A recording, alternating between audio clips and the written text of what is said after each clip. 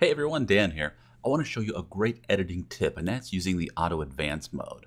When you go through, you're working on your photos and you're kind of picking out your favorites, either using the star ratings or the little favorite heart up here. Auto Advance will automatically move to the next photo as you make a change using the keyboard. So here's how it works. Go up to the photo menu and select Auto Advance. When Auto Advance is turned on, whenever I use the keyboard shortcuts to change the numbers, that's the ratings, so 1 through 5 on your keyboard, or if I use the keyboard shortcuts to change the pick or the discard, either the P or the X or the U keys, it will automatically move to the next photo. So here's how it works. I'm just going to put my hands up here on the numbers on my keyboard, and I like this photo. I'm going to say it's a 5-star.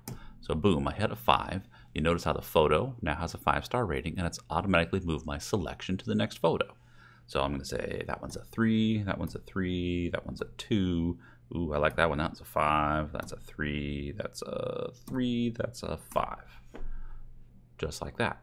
So it automatically moves those photos. Now that also works in the other views. So if I'm in film strip view or detail view, so let's say I go to film strip view, that's where I do this most often because I get a little larger view, but I still get the context of where I'm at within the shoot at the bottom. I can do the same thing.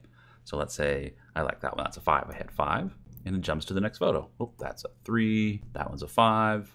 There you go. That's how you could use Auto Advance to make your editing a lot faster. Thanks for watching.